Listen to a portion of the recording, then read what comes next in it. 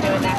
Yeah. Okay. It'll move our average, so full-time workers at Walmart now will average about $13 an hour, and our part-time workforce will average about $10 an hour. So both those numbers are in line or better than what President Obama himself is proposing. His proposal is 10-10 over 3 years.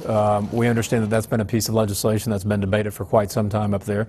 We've remained neutral on that issue. We are more concerned about what we can impact with our own associates in our own company. The primary voice that we're listening to, though, is our associates. We know that in order for us to be successful in business, and that means meeting the expectations of our customers, which means having a good store experience, requires us to have a highly motivated, engaged, and well-trained workforce. Well, we understand that some of our critics will never really be satisfied, but if you look across the spectrum, I think most people, whether there's people who shop our stores, our associates, or those who have been observing this issue for externally, will say that this has been a very bold step by Walmart.